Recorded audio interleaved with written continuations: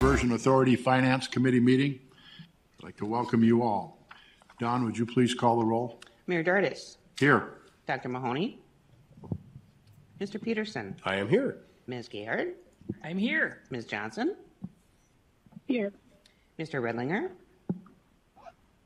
Mr. Grimberg. Mr. Pepcorn. Here. Mayor Carlson. Mr. Reeds. Here. Ms. Madriga. Here. Mr. Steen. Here. A quorum is present. Thank you, Don. Item number 2 is to approve the minutes of December 14th, 2022. They have been distributed and have been in your packet. It's on page 3. Peterson, motion to approve. Thank you, Commissioner Peterson. Is there a second, please? Second. Commissioner Pipcorn's second's been moved and seconded to approve the minutes of December 14th, 2022 as distributed. All those in favor, please signify by saying aye. Aye. Opposed? Motion carried. Thank you. Item number 3 is to approve the order of the agenda. I'll make one note. The agenda that was sent out last week that was for your review, there is a item B, 1 and 2, an update on certain insurance quotes.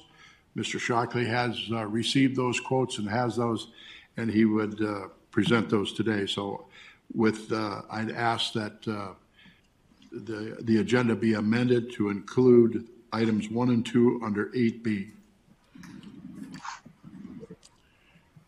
Again, I'm looking, Commissioner Steen. I'll move to approve the agenda as amended. Thank you, sir. Is there a second, please? Peterson, second. Thank you, Commissioner Peterson. Been moved and second to approve the order of the agenda as amended with items 8B, 1 and 2. All those in favor, please signify by saying aye. Aye. Opposed? Motion carried. Thank you. Item number 4 is the approval of the bills. We'll call on Ms. Terry Gayhart, Finance Director for the City of Fargo. The total of bills received through January 18th total $11,216,000. Cass County Joint Water Resource District has a bill for nearly $4 million. The City of Fargo is at $2.9 million. Magellan Pipeline has bills in there for $2.4 million. And again, the City of Fargo at 1.6, and a few other sundries. Thank you, Ms. Gayhart. Is there any questions for the lady? Anyone? Questions?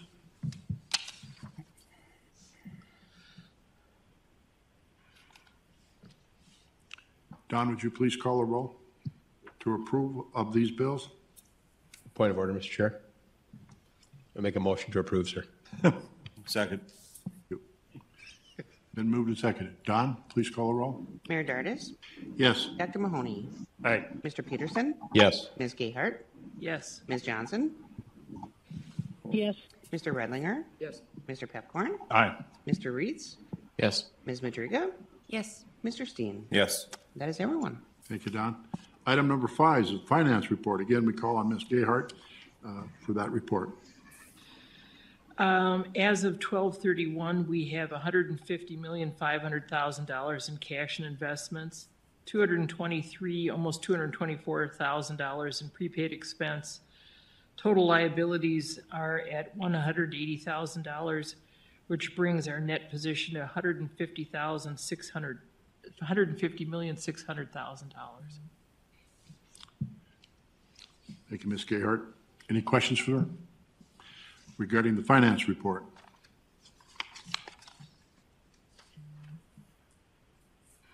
A motion, please, to approve. Move to approve. Thank you, Mayor Mahoney. Is there a second, please? Steen, second.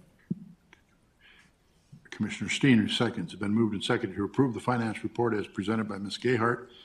All those in favor, please signify by saying aye. Aye. Aye. Opposed? Motion carried. Item number 6 is the Executive Director Financial Report. We're going to call on Mr. Martin Nicholson for that report today, as Mr. Paulson is not with us. Mr. Nicholson. Thank you, Chairman Dardis, members of the committee. First slide is the annual revenue status. Current month, approximately $33,400, bringing the fiscal year to date $147,785,000, and that was $33 million. The one note on this slide is the you'll see the current month for sales tax is zero. Everyone should be aware those lag by at least a month at the end of the year. And so when those receipts do come in, you'll see that sales tax number for fiscal year 22 climb to probably pretty close to what the budget was, which is around 58,000, 59,000 for the planned sales tax receipts. Next slide is the overall status level 1 summary. The cost to date in 2022 is roughly $111 million against the budget of $194,839. Remaining balance in 2022 of around $83,700,000. We can go through the level 2 information. I won't go through any of the detail. We'll stand for questions on that if you've had a chance to take a look at it. One small note for next month's meeting, Peggy, if you could go to the contingency lines. Whoops, right there. You'll note that we have yet to allocate any contingency on the project, which is extremely good news, but you will see some contingency being applied next month. We have negotiated a change order for the developer due to changes in the requirements for fish passage. And so you'll start to see next month some accounting for application of that contingency and the cost showing up under the line item appropriately for where the payments are done. We expect that to be ultimately about $3.5 million for this event, 500 that will occur, 500,000 which will occur next month, and then $3 million when they get to construction sometime later this year. So any questions on any of the level 2 items? Happy to stand for those. Commissioner Peterson. Thank you, Mr. Chair. Regarding the fish passage, does that resolve any outstanding issues that may come? I know there was some debate with our friends with the Army Corps regarding details, for lack of a better term. So does that change order resolve whatever may be coming in our future, or is there something we can anticipate in addition to that? This resolves the approach based on the design information and the requirements that were changed, actually not changed, but provided additional detail after the procurement. We still have to get through the process of design and final approval for construction and demonstrate that the design will meet the ultimate requirements. There is a possibility for additional comments and changes to get it to that stage. So I would say this is step 1. We have another step to get through final construction drawings. And we're working with both the developer and the Army Corps, correct? Excuse me? Is it? We're working as a team, right? So Yes. Okay. So the P3 developer and the Army Corps is all sort of pushing towards a final resolution towards this. Yes, those final designs will be reviewed by the Corps and reviewed by the authority, and we'll adjudicate those comments as a team. Okay. Thank you. Thank you, Mr. Chair. Thank you. Anything else on level 1 or level 2 that Mr. Nicholson has went through? Okay, please continue. Last page is the final page of that, which is budget summary for the Diversion Authority operations. Cost to date of around $1.1 million against the budget of $1,255, giving a remaining budget of around $132,000. Any questions from Mr. Nicholson? This is not an actionable item. It's just for information. Martin, would you please continue? Yes, we have one contracting action in front of the Finance Committee today for consideration, and this is the Braun task order. You may recall that this was brought forward last month and sent back for additional information. This particular task order takes testing services through the duration of the P3 contract in the channel. It is a contract that goes through 2026, and the length of the contract is a function of the desire to have continuous service and the same team in the field evaluating the geotechnical compaction and performance of the contractor. So you'll see on the second page, if you look at the detail, there is a table that has an annual budget through 2026 And that table has been budgeted at 3% growth, but all annual increases have to come back through to Joel and have a discussion on an annual basis for what the actual increase will be. And the bills will be based on the actual, not the budget table.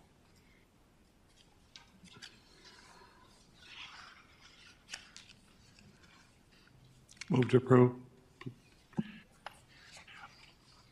Is there a second, please? Mayor Mahoney moves. Is there a second? Second. Thank you, Brandy. It's been moved and seconded to approve the contracting actions as presented by Mr. Nicholson.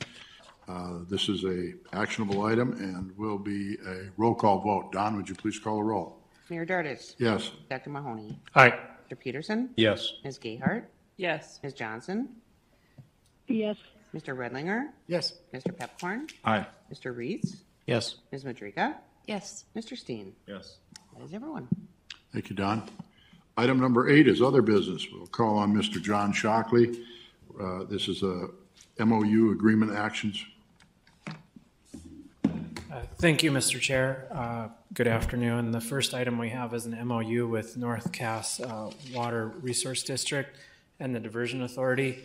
This is very similar to our other MOUs regarding some crossings and some permit and acquisition requirements with North Cass Water Resource District. There's nothing unusual about this MOU. I can certainly answer any questions that you might have, but it is for the stormwater diversion channel. Questions for Mr. Shockley, anyone?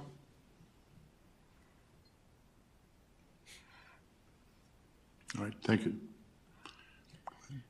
The second item I have is an amendment to an existing MOU with Rush River Water Resource District.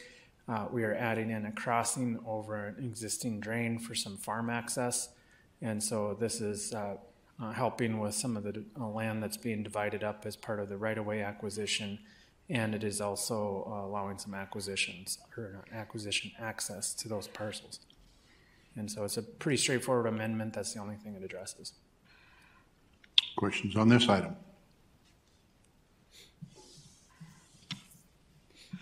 Thank you, Mr. Shockley. This is an actionable item. So I would need a motion on item number A1 and A2, or do them individually, your pleasure. I'll make the motion to approve both of them, Mr. Chair.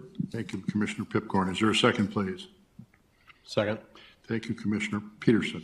Been moved and seconded to approve the MOU agreements as presented by Mr. Shockley, North Cass, and Rush River. Don, would you please call a roll? Mayor Dardis. Yes. Dr. Mahoney. Aye. Mr. Peterson. Yes. Ms. Gayhart. Yes. Ms. Johnson. Yes. Mr. Redlinger. Yes. Mr. Pepcorn. Aye. Mr. Reeds. Yes. Ms. Madriga. Yes. Mr. Steen. Yes. That is everyone. Thank you, Don. Next order of business under other business is the update on insurance quotes. Again, we call on Mr. Shockley. Thank you, Mr. Chair. The first, maybe a little bit of background. So as part of the project planning, we had anticipated that as structures would come online, that we would be acquiring insurance for what are referred to as latent defects during construction. So in North Dakota, there's what is referred to as a statute of repose. And so if there is an injury or a failure of one of the structures that occurs within 10 years after substantial completion, there's an opportunity to come back on the owner or potentially the engineer or some combination thereof that there was an inherent design defect or some similar type of action that caused damage to someone. This damage could also be to the owner. And so as a result, as part of the insurance package, we'd looked at how are we going to insure these structures from these types of claims. This type of claim is not covered by our North Dakota Insurance Reserve Trust Fund, specifically excluded. That's more of a property and liability insurance. So this really covers damages that would be a result of structure failures, things like that. And so when we started looking at the insurance coverage, we tried to divide the project up into two components, one the P3 channel and one the southern embankment. As the Corps has been completing portions of the southern embankment, they will start handing over infrastructure to the Diversion Authority to own and operate. and that's really when our liability comes into place. And so the importance of getting this done, we wanted to get it done this year. And so we went out to the market kind of with a couple of goals. Number one is we wanted to make sure there was capacity in the insurance market to handle all the infrastructure as it comes online, because the Southern Embankment, it's not just one structure, it's multiple structures that will start coming online throughout the next 6 years. And so working with our insurance advisor, Aon, we were able to put together an insurance package that will cover all of those structures. I'm going to highlight a couple of these items. What we're looking for from the Finance Committee is a recommendation for the Executive Director and myself to go forward with binding the coverage based upon the quote. And so the insurance coverage, we wanted to make sure it can handle what the insurance companies are able to handle all of that infrastructure coming online, because at the end of the day, it'll be about $750 million of infrastructure on the south side of town, which is quite a large asset to insure in the open market. We also wanted to make sure that the defense coverage, the cost of defending claims, were outside of your policy limits. So for example, let's say that you had a $50 million policy, but out of that $50 million, every time you have a claim, your attorney's fees come off of it. $50 million of coverage really doesn't amount to much then, because every time there's a claim, it eats away at your policy limits. And so with that in mind, Aon went out to the market. We spent a significant amount of time gathering information and data from the Army Corps of Engineers, because their contractors, their contracting actions, their claims, their history claims, all had to go into the applications through the open market. And so Aon was able to price out with a number of providers. I believe they're on the phone if you need some additional background. But the insurance coverage is a payment, a one-time payment that covers the full 5 years of construction plus the 10 years of statute of repose. It has a $25,000 deductible. The cost of insurance defense is outside of the policy limits, which is primarily where I think our costs would come from, people making claims against the infrastructure. We don't want our policy limits eaten up by the cost of defense. Also in North Dakota, there are statutes of limitations on how much as an entity we would have to pay out for a claim. And so that all rolled into the insurance coverage. So currently they would be providing coverage for the Diversion Inlet, Wild Rice Inlet, Red River Control Structure, the I-29 Roseways, SE1A and SE2A, which are all expected to come online pretty soon. As those additional Southern Embankment projects are bid out, we can then put that into a second tranche. Currently, that's about a $305 million asset. And then they're not going to have any exclusion for prior works, which is a really big deal. So even though we'd be binding coverage this year, if there was a latent defect in the work in 2019, they'll still provide coverage for that, which is ideal because we don't have some arbitrary date at which they'll say they will get in an argument about when the defect occurred. So the total cost for that whole policy, and I understand it's bigger numbers, but we are dealing with very large assets. It's $2,143,000 and some change.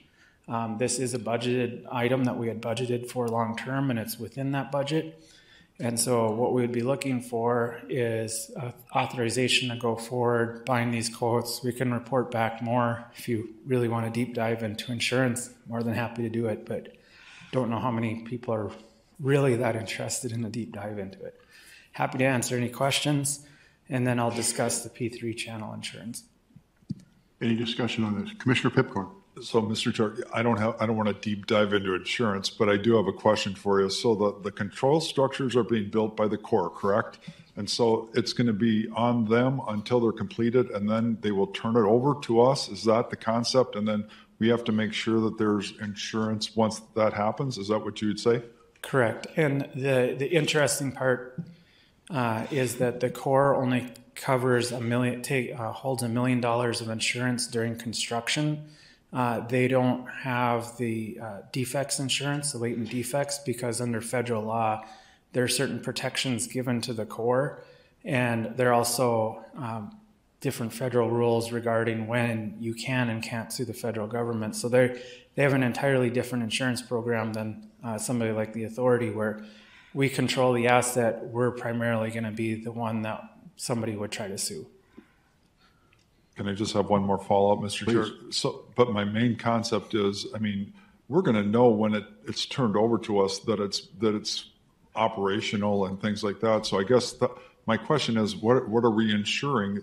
Is it for if somebody was injured, or can you talk a little bit about that? So this would be what is referred to as a latent defect, and Martin could tell you all sorts of stories about latent defects in construction. You may not see them when you turn the. I'll use an absurd example. So you have a structure that is holding back water. It breaks, and it's uncovered that it was a latent defect in either the engineering or the construction. Normally, the engineer or the contractor would be sued within those 10 years, but because the federal government constructed it, they're going to say it's the local sponsor's responsibility unless you can meet certain thresholds under federal law. Even if they did sue the Corps, they'd probably sue us too.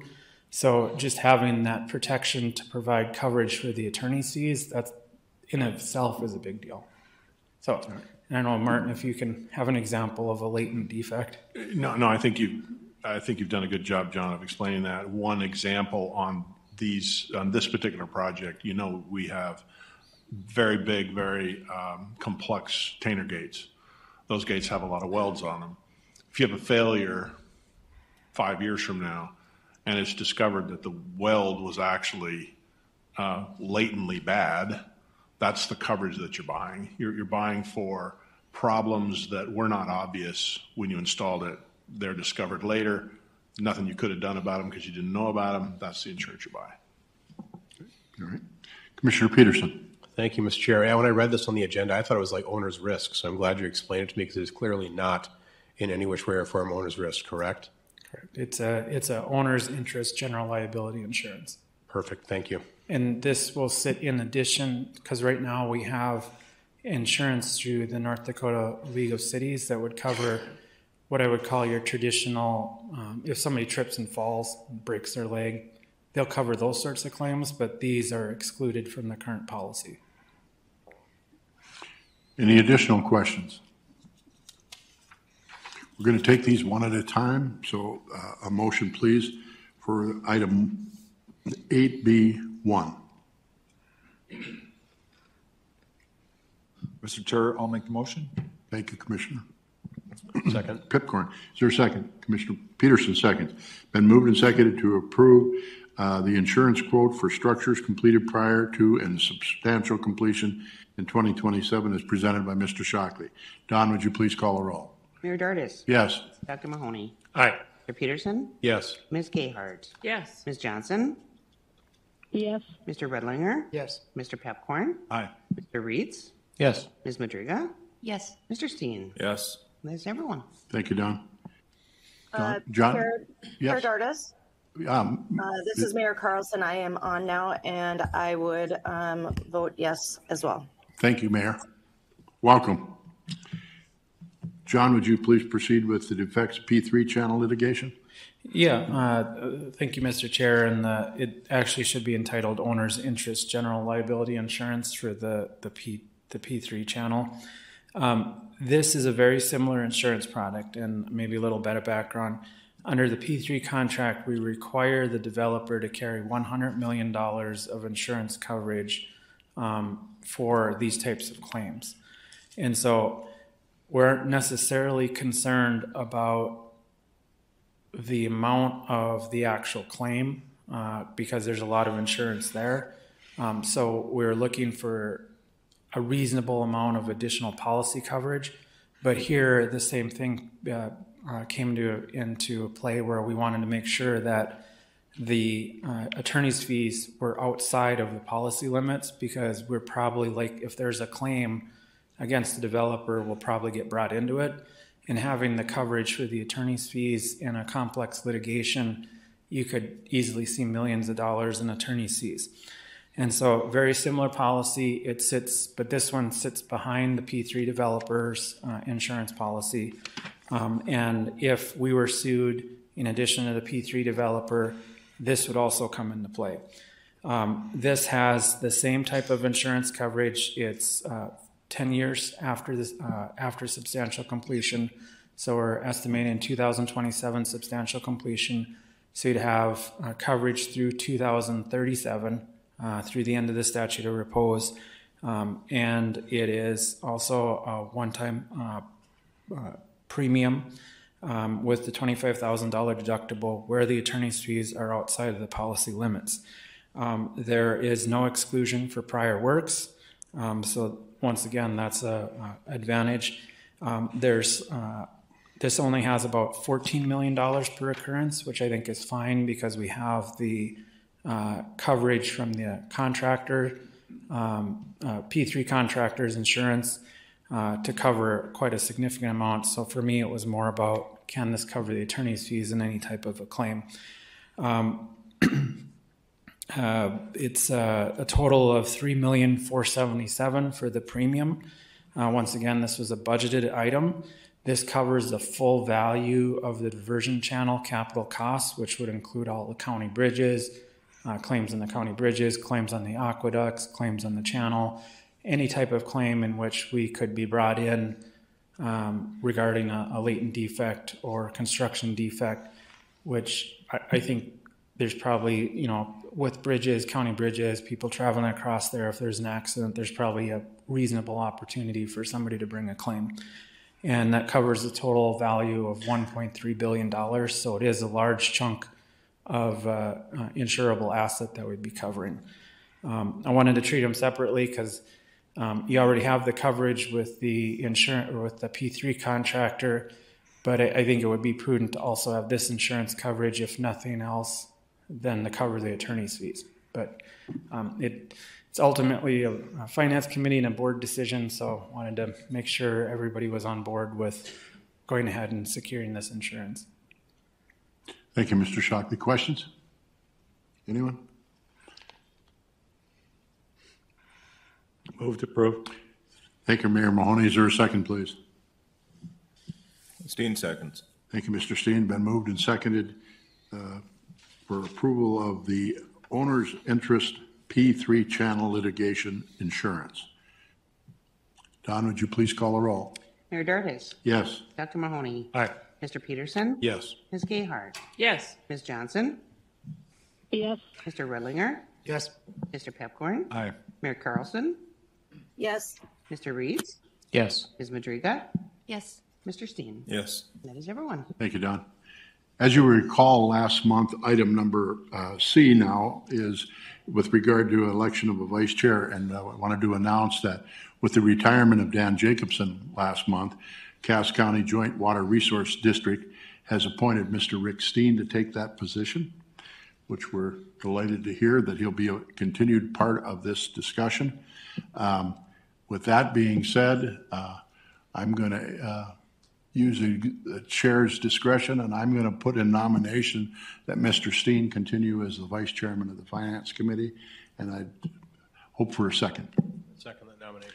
Thank you, Mr. Peterson. It's been moved and seconded that Mr. Rick Steen be In his new position, going to request he's kind of a watchdog over Bernie Dardis? That's right. Something we could add to his duties? and this is the right man for the job. We have a motion and a second. Don, would you please call the roll? Mayor Dardis. Yes. Dr. Mahoney. Aye. Mr. Peterson. Yes. Ms. Gayhart. Yes. Ms. Johnson. Yes. Mr. Redlinger. Yes. Mr. Pepcorn. Aye. Mayor Carlson. Yes. Mr. Reeds. Yes. Ms. Madriga. Yes. Mr. Steen. Yes. That is everyone. Thank you. Congratulations. Thank you, sir. Moving on. City of Fargo Work Plan and Projects in 2023. Calling Mr. Chris Bakkegaard. Welcome. Thank you, Mr. Chair, members of the committee. Today I have another update on you for the City of Fargo work plan for their 23 work related to the River Stage 37 projects. They're intending to bid 2 projects packaged into one bid for 2 sanitary sewer lift stations. They're working on final easements for that, and then we'll proceed to bid hopefully in the next month or so. One thing that has happened, like we faced a little bit last year, is from the first time we did these estimates, the bid environment and the inflationary costs have risen quite substantially. So today I'm here just to report and ask for your support for increasing our budget on this particular line item. Right now in the original plan, we had about $6.2 million for this particular phase of work.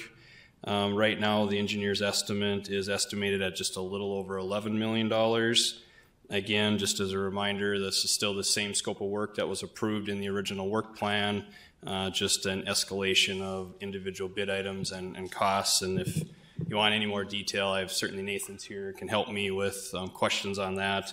So that's really what we're looking for today is a recommendation for the board to approve the budget increase of about $4.8 million. So with that, I'll entertain any questions, or if you want any more details, we can dive in. Thank you, Mr. Blockergard. Anyone questions? Commissioner Peterson. Thank you, Mr. Chair. Is there any possibility this would be a recurring theme in terms of inflated values ongoing? Obviously, this is the finance board here, so I'm curious as to find out how secure we are going forward regarding other projects. Yeah, I can give my thoughts on it. Maybe Nathan, if you want to weigh in a little bit. I certainly think in the current bid environment, there likely will continue to be some escalation of costs. Obviously, that can change in the marketplace over the next few years. So, right now we're certainly not in a mode of updating every budget to date, but certainly something that we're watching. I believe these are the only 2 projects we're planning to bid this year. Yeah, no, you are correct that the 2018 numbers we used at the time when Plan B was originally developed, with all the inflation costs we have experienced over the last handful of years, the remaining lift station costs will be higher than what we originally anticipated. So in putting together our budget, as I'm looking at Mr. Nicholson, this is obviously nibbling into contingency, or I presume it would nibble into contingency. What should we be looking forward to in the next 3 to 5 years? So thank you, Commissioner Peterson. That's a good question, and there's a lot of unknowns with respect to whether or not the recent increases we've seen are going to continue. There is a fair amount of work left to be done. If you go back to the level 2 detail, you can see that for the River Stage 37 projects, we've got about $67 million worth of work left to go. So that amount is subject to inflation and cost increases. The other large bucket that is yet to be spent is inlands. So there's roughly $200 million worth of flowage easements and the rest. It's not subject to the same kind of inflationary pressures as construction projects are, but those represent the largest kind of uncommitted budgets that are yet to be allocated through contracts. So at the moment, we've had some good bids within that River Stage 37 in-town project that has allowed us to continue without accessing contingency for this budget increase. But we've obviously got our eyes on that, and we'll be looking at adjusting some of those numbers and bringing those forward if we believe we'll exceed our contingency amount and get into those contingency numbers. There is in the contingency pool, as I said, we'll be starting to access that next month, but there is $164 million roughly in contingency financed in the finance plan. And so that remains available to handle both all aspects of contingencies for the project. So we do have some contingency. We haven't accessed it yet. It's a great question to keep an eye on as we look to bid the rest of those construction projects and see where our lands ends up coming in. Mr. Chair, can I continue one quick? Please. Thank you. So much like my question regarding schedule, when do we start to worry? I'll follow that with the exact same question here. When do we start to worry?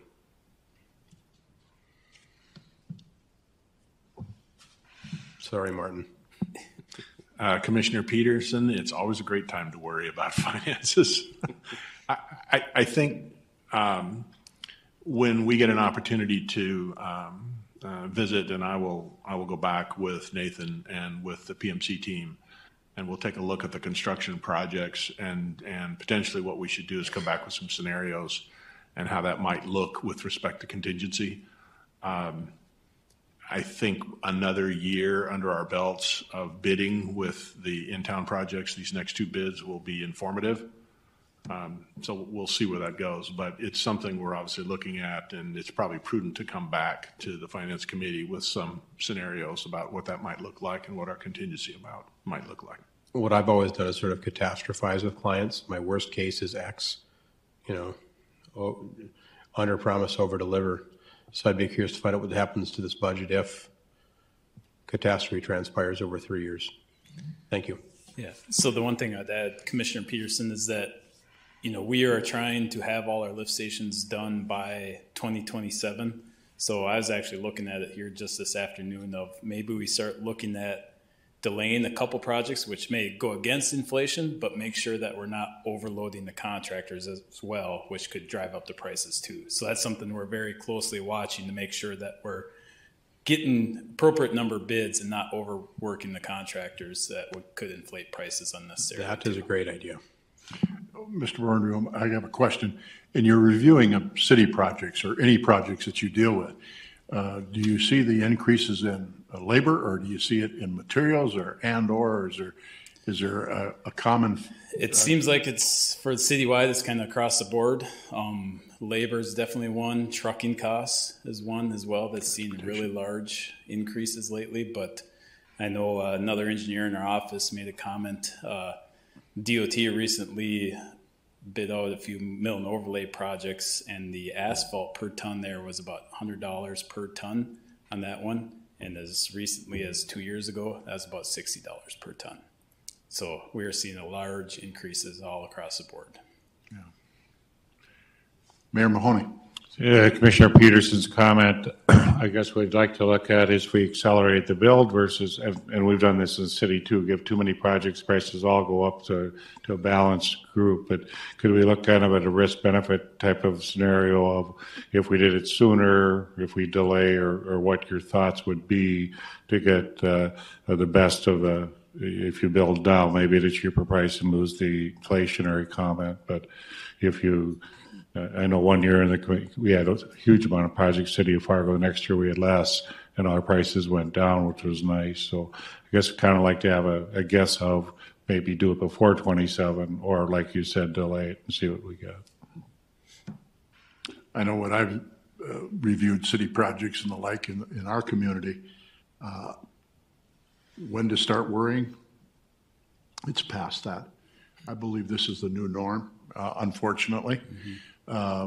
For a lot of reasons, but there's an opportunity for them to, when they were severely hampered during COVID, and I think some of these companies are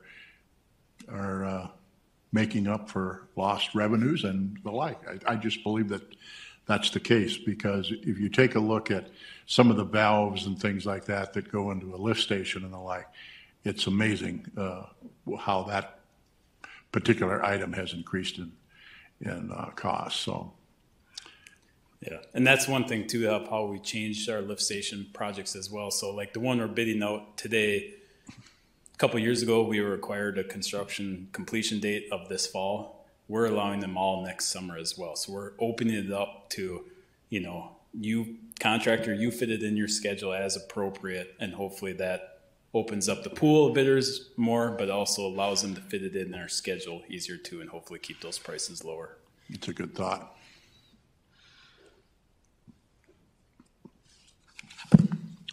Well, we have before us an actionable item at the City of Fargo Work Plan for 2023, and as presented by Mr. Bakkegaard, it's a total budget increase of $4,808,250. Move to approve. Mayor Mahoney, thank you. Is there a second? Steen seconds. Mr. Steen seconds. Been moved and seconded to approve the City of Fargo Work Plan projects for 2023. Don, would you please call the roll? Mayor Dardis. Yes. Dr. Mahoney. Aye. Mr. Peterson. Yes. Ms. Gayhart. Aye. Ms. Johnson. Yes. Mr. Rillinger. Yes. Mr. Pepcorn. Aye. Mayor Carlson. Yes. Mr. Reeds. Yes. Ms. Madriga. Mr. Steen. Yes. And that is everyone. Commissioner Steen. Thank you. Before we move into your next meeting, I just had a question for whoever's involved. Is we've got all these inflated rates, and we know we're going to be hit in the bids. Has anybody done an analysis of what this is going to do to sales tax revenue? We got everything's going up in price. People are paying more for everything they buy. It's got to come back to us somehow in sales tax revenue. Commissioner Peterson. Commissioner Steen, yes. As I look at Ms. Madriga, I have been peppering her lately with those numbers, and we actually just got a preliminary report. Sales taxes are accelerating in Ms. Madriga. You want to share what we know? I don't recall them offhand, but I believe that it was up about what was it, 200,000 over the last year. But as the cost of items go up, but we haven't done a formal analysis on what we would expect in 2023. I think that Mayor Mahoney thinks that Ms. Gayhart might have some information for us. I don't know what to tell you other than you're going to be bringing in a lot of construction workers as well as these construction costs, and you're going to have, I think, a significant impact on the sales tax, but I can't tell you what that is. I think county is 4% and the city is 12%. I think we have the number, Mayor. And I just don't have it on my station. Brandon, did you pull the mic closer when you talk? Thank you, Robert.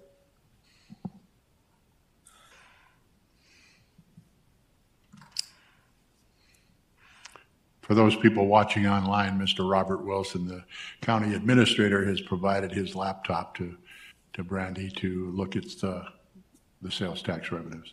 So the sales tax revenue for 2022 was almost 2 million, and that was up about 300,000 over the prior year. So I would expect it would go up as well in 2023. Thank you.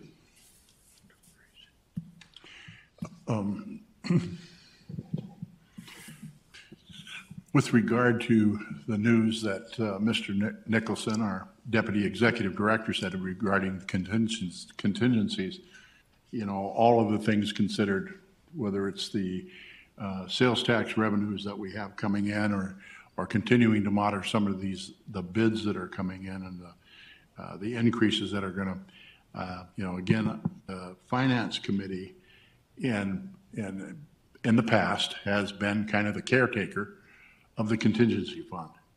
And, I know that one of the dialogues has always been that we don't know what it's going to cost us to operate this at the end of the project. So there's why contingencies were in order. So we have to continue. I'd encourage the Finance Committee that we continue to evaluate that on a month-to-month basis as to what's going to be happening, because, some of these bids were in $2,018, and now here we are in 2023, and we're seeing the significant increases. So that being said, our Commissioner Steen. Thank you. So, not even a commissioner anymore. I can continue to catch myself. So, anyway, the thought there was just thinking, because we've got, so much of our costs are fixed. They've been bid out. It's the core, it's the P3, whatever. It'd be interesting to know what's our exposure to the inflation. I mean, it's not, because it's not $3 million. We've already spent approximately half of that. We've got a lot of our costs in P3. We've got a lot of our costs in core costs. So, it'd be nice to know what somebody can do this. I'm sure much quicker than I can. What our exposure is as far as inflation. Come up with a number, what we think, use worst case scenario, whatever you want to do, some ranges, and then do the same thing with the revenue side.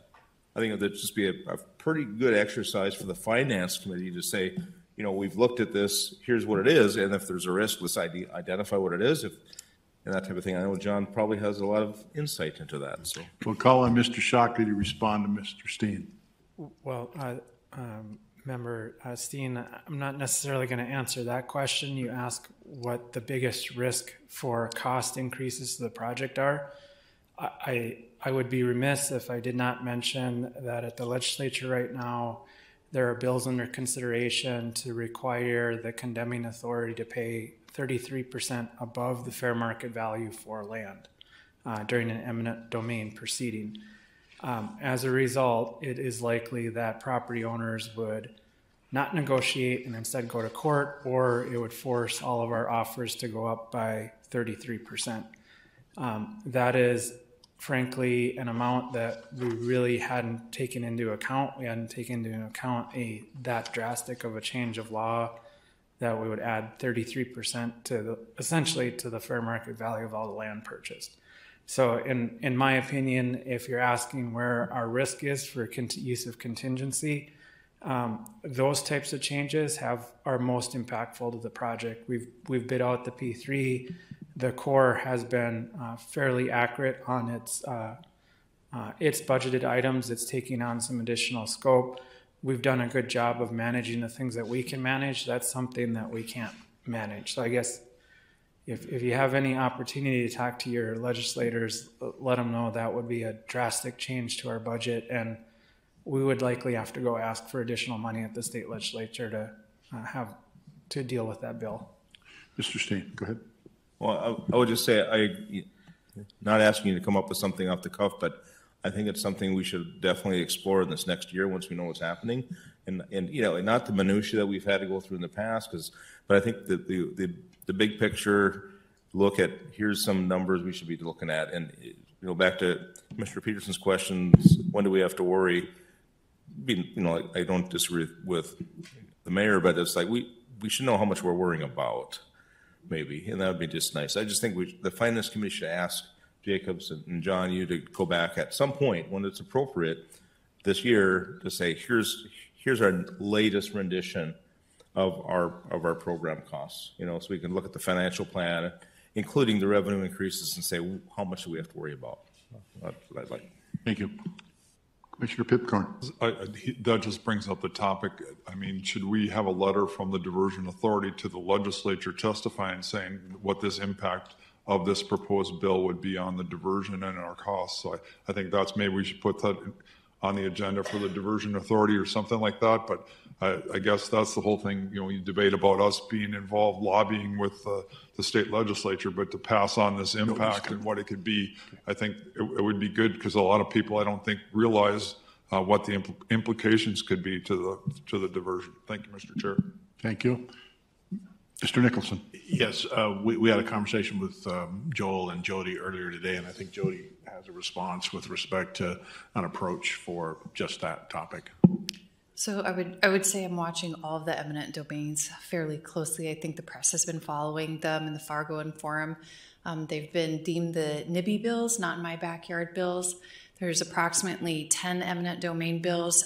We have passed the time where they can continue to introduce bills, so I think this should be it. 7 of those bills do open up Chapter 32-15, which is the chapter that we use to file eminent domain.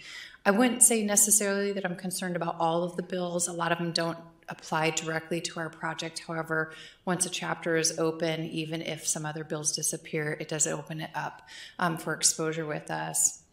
What we're going to do is kind of dig back into the lands numbers. So obviously when the budget was created, there was some inflation built into that, plus the contingency, which you guys saw in your budget earlier today.